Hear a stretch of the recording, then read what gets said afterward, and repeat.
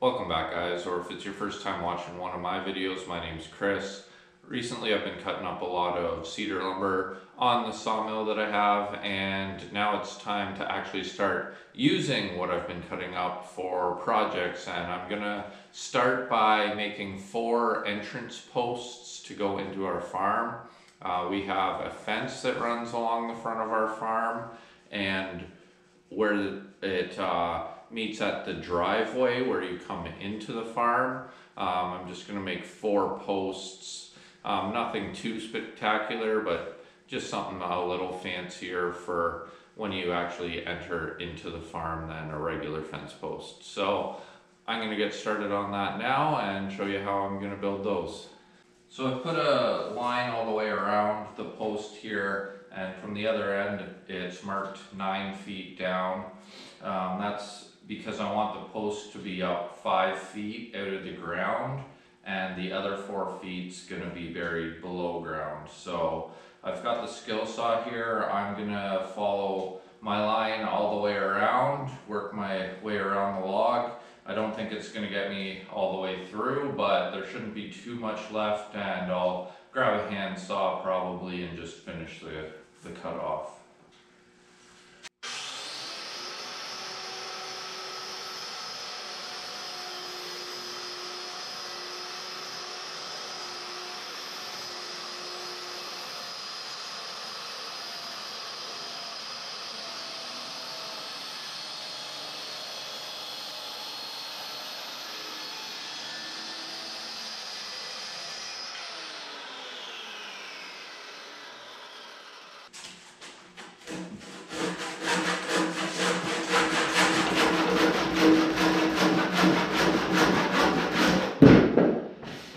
So after a bit of an internal struggle whether I should plane this all down and, you know, finish it and stain it or varathane it and everything like that, kind of decided I'm just going to leave it with the rough sawn look. I think it'll go in better with the rest of the fence and the surroundings kind of thing, and match in better with that rather than having something that kind of sticks out like a sore thumb almost. So I'm going to start by mitering some 2x4s around the top. That'll be the top, and then I'll work my way down, put a bit of a border, just try to, I don't, like I was saying, I don't want it to stick out too much, but I just want these end posts to be a little bit fancier when you go into the driveway. So get started on that. So this is going to be the top of the post. I'm going to miter some 2x4s and put them around the very top, but to give me something to nail those into, I'm also going to miter some 2x2s right underneath it. And so I'm going to start by cutting all that up, and then I'll put nail the 2x2s on first, and then nail the 2x4s onto that.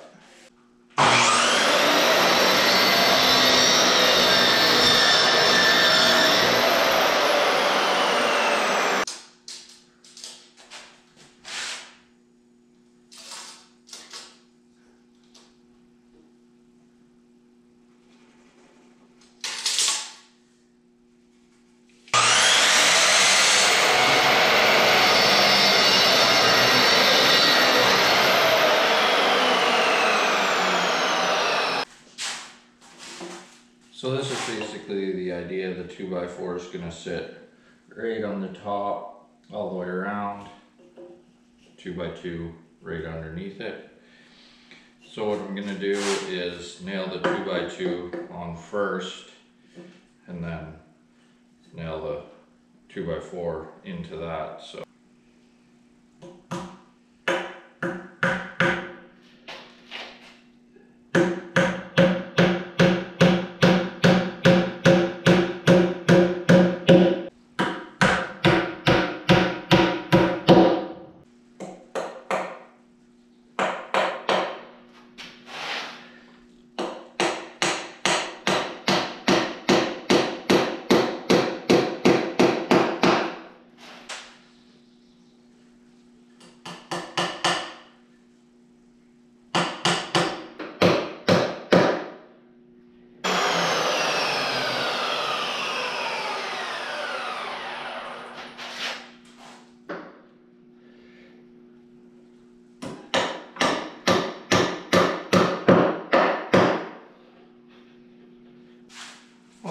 top section done anyways. It's going pretty good.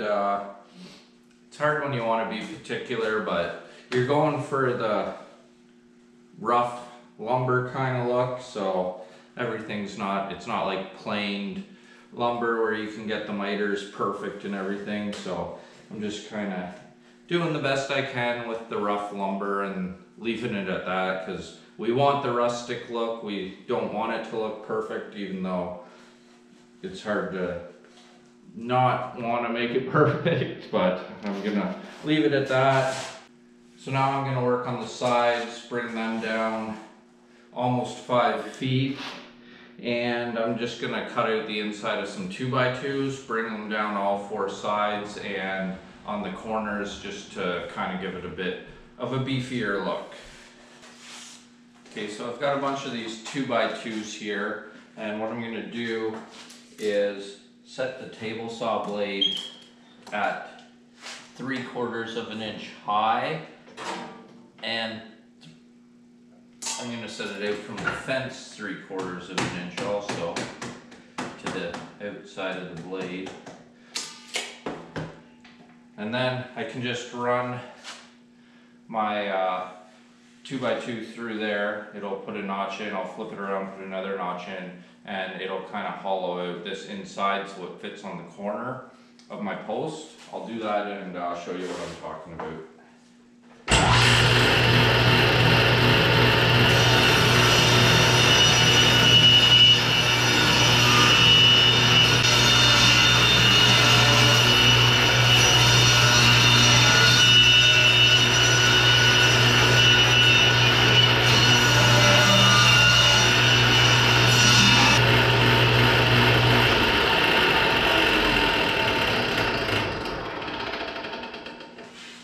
And there's what you end up with, the kind of V or L on the inside.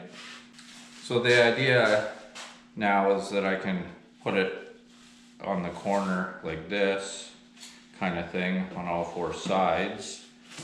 And of course I'll cut it to length so that just the part that's out of the ground is like that on all 4 sides, and then I can put a border around the bottom and that'll finish up a post.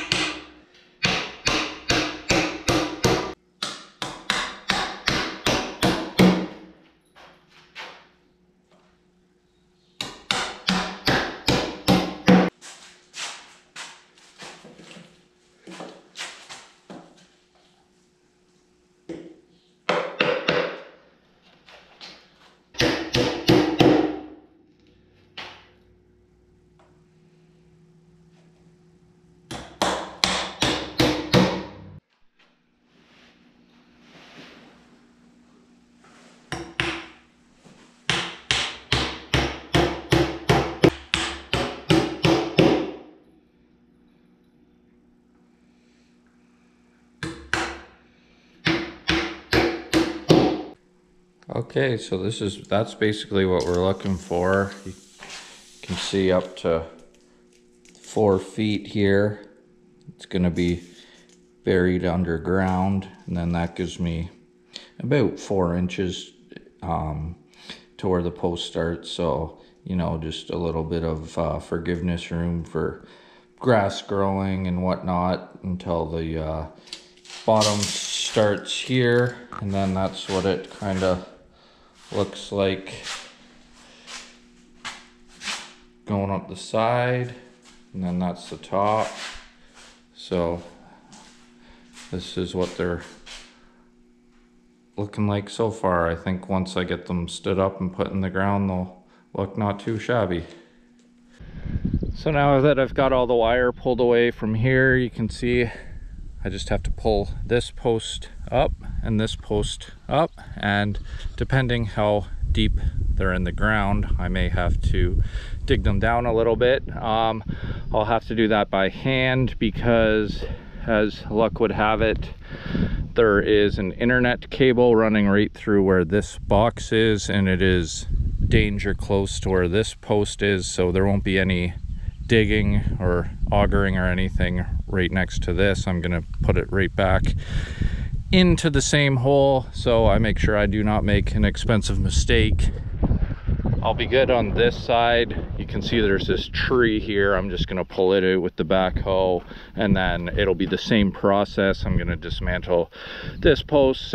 Everything will be the same on this side. So I'm gonna get to doing that now, and I'll bring you guys back when I'm ready to pull these posts up out of the ground.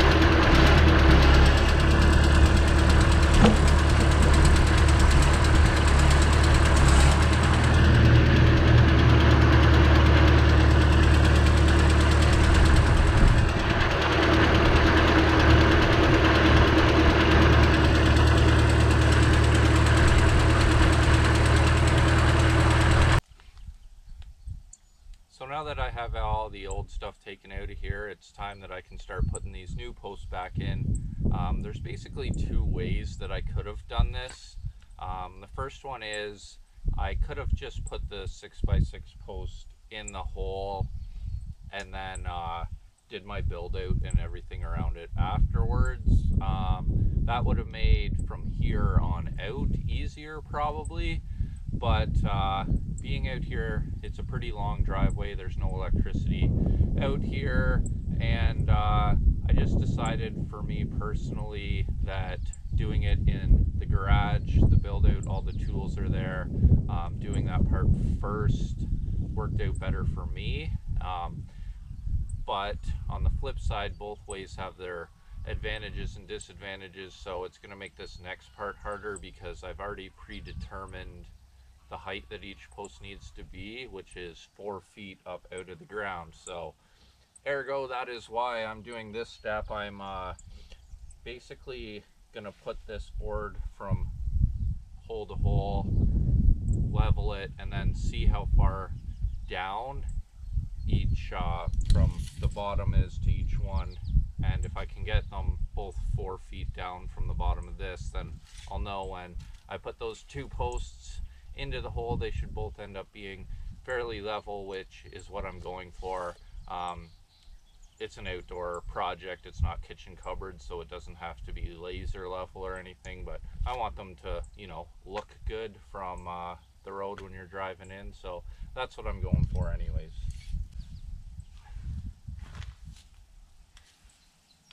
So that's pretty darn good.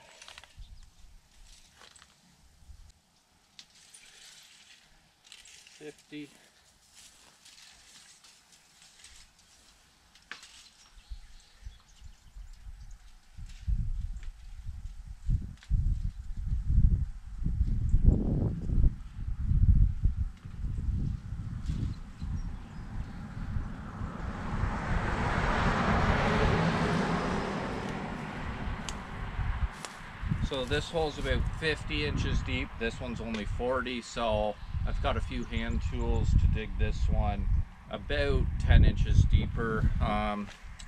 Like I was saying before, the internet cable runs right beside that post hole, so that's why I'm not using any heavy equipment or anything. I do not want this to be an expensive endeavor, so I'm just going to use some hand tools to dig that out a little bit. A little bit of physical work's never bad for you anyways.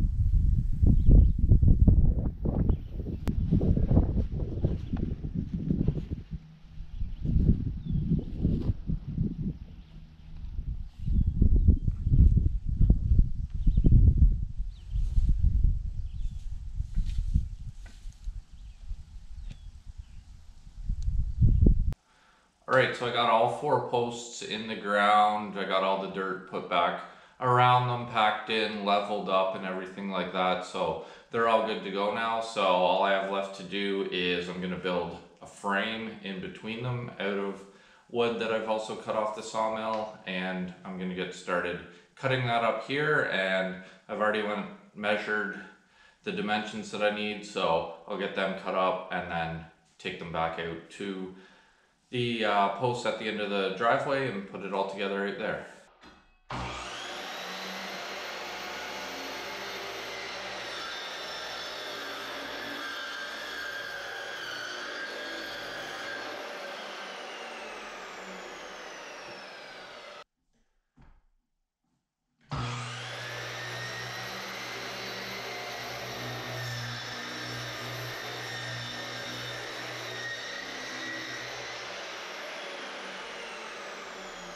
Okay, so I've got all my pieces cut. I laid them out in the pattern that they're going to be going up on the posts in. This is kind of what I'm going for.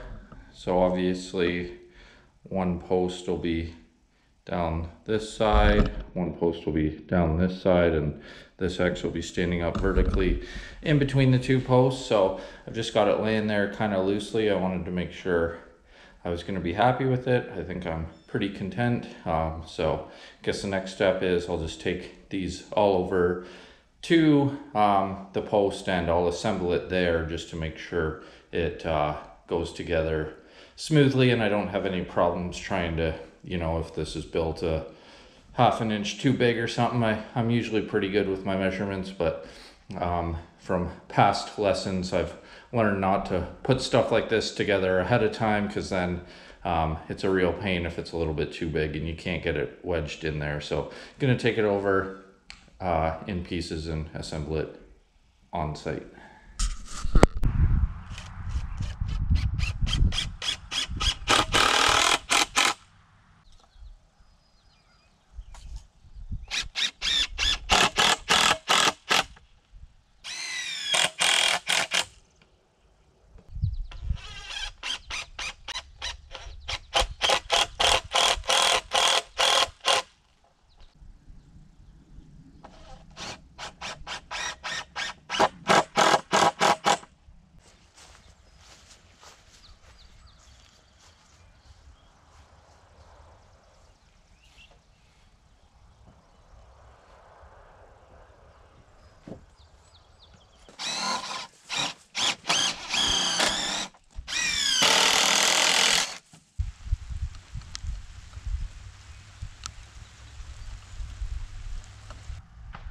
So here's one side pretty much done. We got the old page wire hitched back up and good to go here.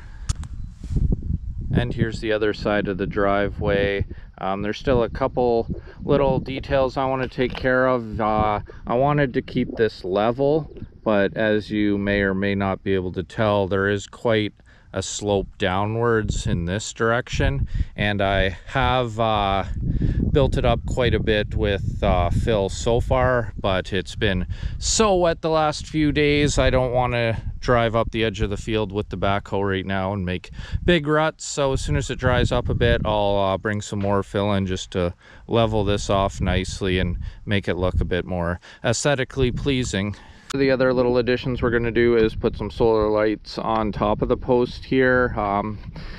Just had a little bit of concern with water getting down through the crack around the post here, sitting in there and not being able to dry out properly, even though it's cedar. I just wouldn't really like to see that, so we're going to cover that up with some solar lights and seal it up so no water can get down in there. Well guys, that's everything for me today. Thanks a lot for watching. I really appreciate it. I'll see you next time.